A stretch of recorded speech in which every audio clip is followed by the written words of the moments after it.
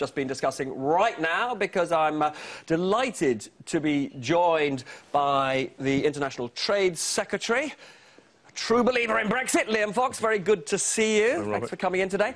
I'd quite like to sort of kick off with something slap bang in the middle of your duties, which is the issue of if the Prime Minister manages to negotiate this transition deal that she wants, what will that mean for your ability to negotiate trade deals with the likes of America?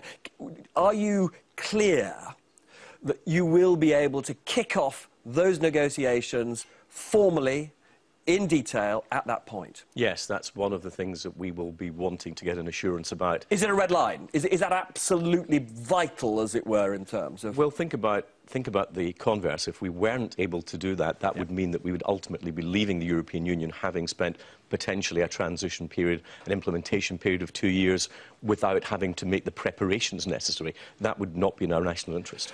I mean, the rest of the EU are saying at the moment that if we want the status quo in terms of, in that transition period, continued membership of the customs union, continued membership of the single market, all the current rules have to apply. And that means you couldn't negotiate. Well, what any implementation period would contain will be part of the negotiation itself. And so we couldn't accept being told that we couldn't do certain things that were clearly in our interests, and that we were in a very different dynamic. We would already technically have left the European Union.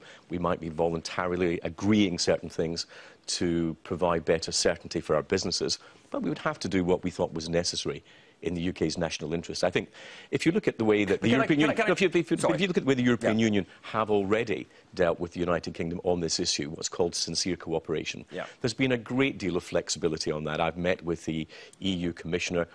We're very open and transparent about what we're doing. So I think that spirit of cooperation would continue. No, obviously I understand that from your point of view you've got to be optimistic, but I do just want to pin you down on this. As far as you're concerned, if they don't give you the right to do those negotiations on third-party trade deals, we shouldn't have a transition or implementation period. We should go for a clean break, a no-deal Brexit. I don't think it would be possible for us to agree that, nor do I think that they actually would agree that. Right. Because you say I'm being optimistic. Actually, the arrangements that we're having at the present time, for example, our scoping agreements with the United States, we're very open with the Commission about that. They've not raised any objections to that. Away from the sort of hyperbole around the divorce bill, there's actually a great deal of cooperation going on between us. Can I just ask, in terms of the talks that you're currently having, because you jet around the world seeing governments about trade all the time, what is it you're actually allowed to do at the moment? Well, most of what we do as a department is about trade and investment. It's about promoting British exports, which we've seen rise by 13.1% in the past year. So it's about promoting exports within the current framework? It's about trade. OK. And let's separate out two things. One is trade, what the UK sells, and the investments that we have from trade policy, which is our ability to negotiate new or renegotiate existing trade agreements. So the latter you can't do. So you can't do the renegotiating of trade deals, but you're pretty well occupied, you feel, simply waving the flag for British companies at the moment. Well, we've got two things to do before we leave the European Union. One is we have to continue to push our trade, because whether we stayed in the European Union or not, the UK is not exporting enough. We don't have a big enough share of global markets. It's getting better, but it's not yet good enough. As a country, we are exporting less of our GDP than most other countries in Europe. That has to improve, whether we stay in the EU or not.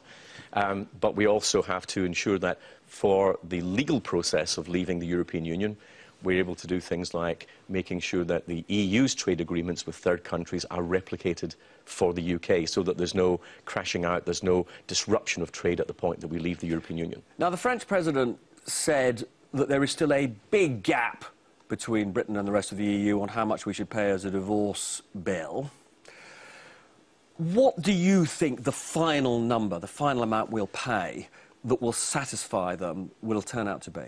I don't know what that number is, but it's very clear that we could only have that final number as part of a final agreement. We will want to know what the end state is. We want to know that.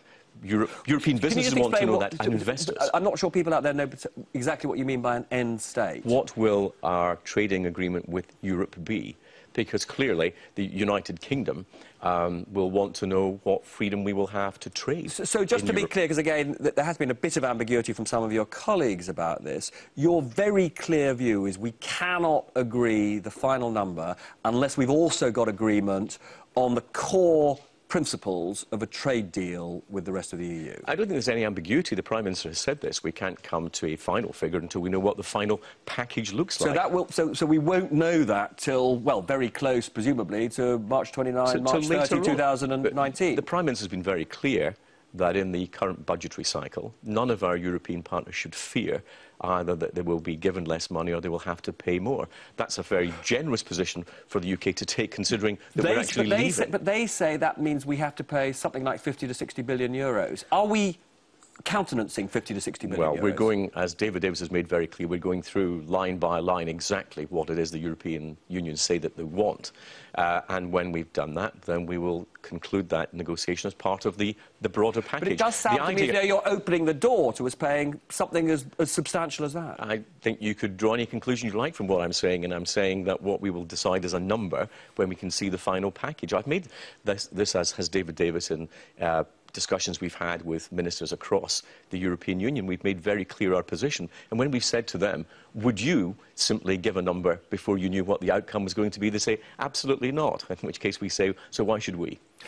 So what will we know by the end of the year which will allow us to move on to trade talks? What needs to actually be agreed by then? Well, I think that we have to give the European Union further assurance that we're moving in the right direction. I think that the summit this week was really quite instructive in that, and I think that the tone was very different coming out of the summit, that they accept that the United Kingdom is very serious, that the Prime Minister is very sincere about wanting to come to an agreement.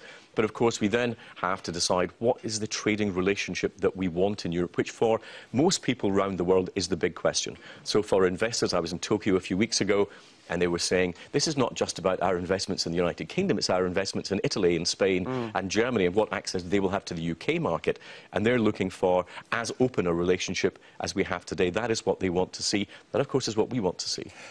And just to be clear on your current position on this, some of your colleagues from the Brexit campaign actually think that a no-deal Brexit would be better than the kind of deals they think might be on offer. What's your current position about how worried we should be about a no-deal Brexit, should it come to that? Well, if we have no deal and we trade on current WTO terms, that's the basis that not only that Britain trades with countries like the United States, but that the EU trades with the rest of the world in most circumstances. So it's not exactly a nightmare scenario. But you're not scared of that eventuality? I am not scared of that, but I would prefer to have a deal, because it would give greater certainty and almost certainly greater openness. I mean, the WTO rules are quite clear. Why would it give greater certainty?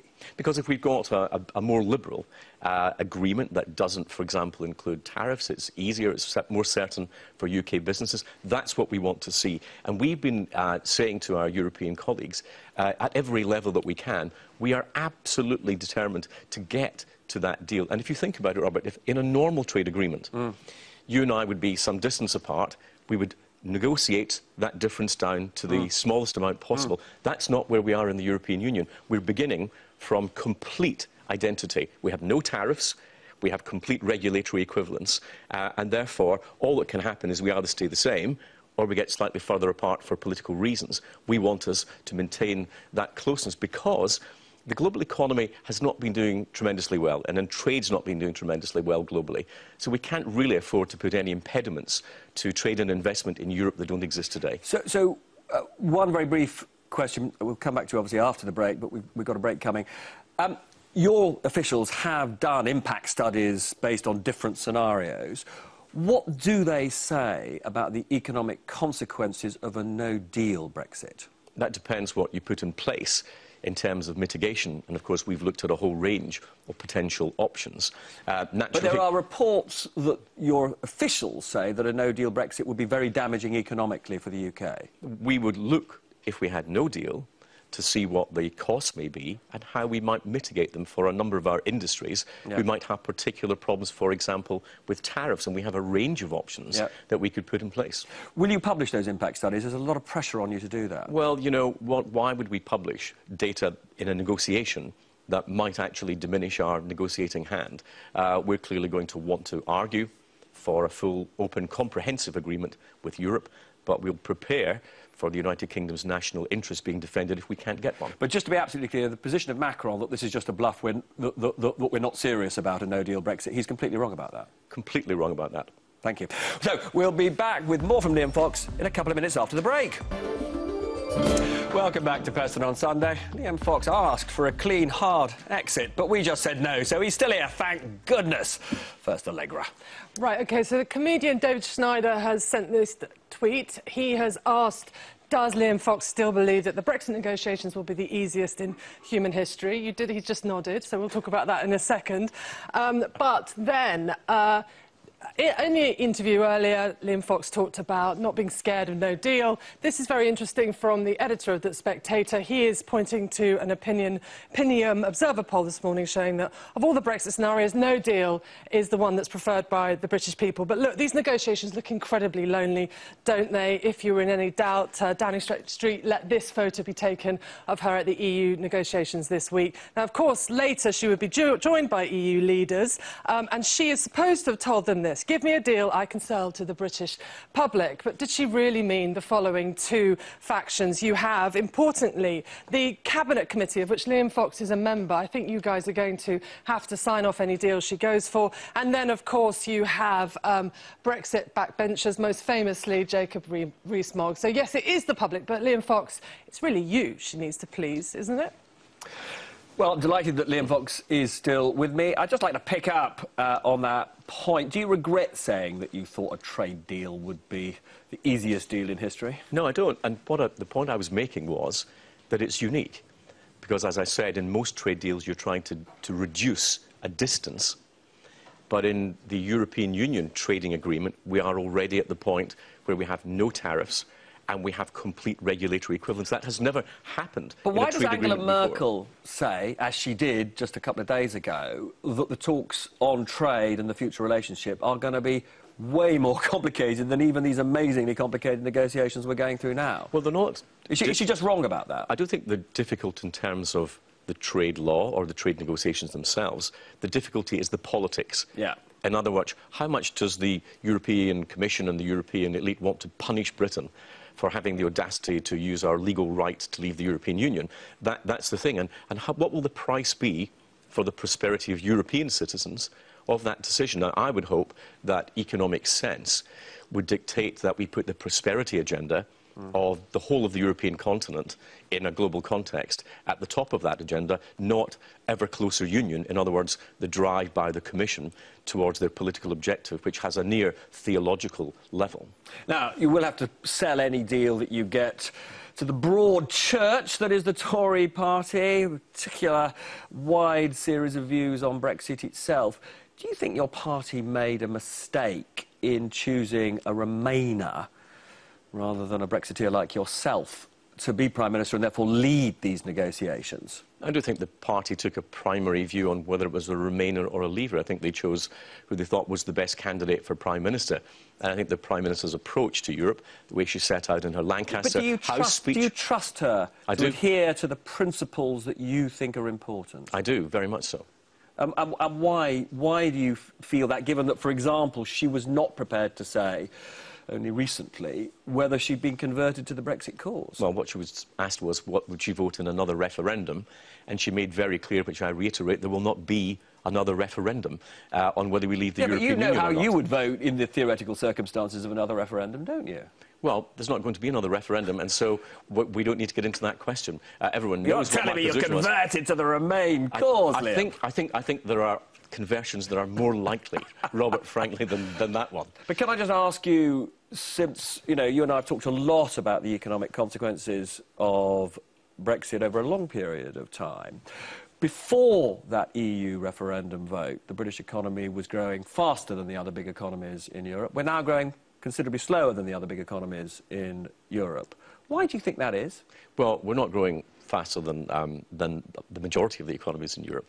No, slower. Slower. We are growing slower than our major competitors in Europe. We are, Liam. I mean, you can't deny that. So why is that? Well, if you look at some of the projections, we've got quite a range of projections of growth ahead, and the Chancellor will set those out in the budget ahead. All the, as you know, mainstream projections, and the Chancellor will also, I'm afraid, sign up to this because this is where economists are, will show that we are growing slower than our major competitors. Well, we have grown much faster than them. There's a degree of catching up there.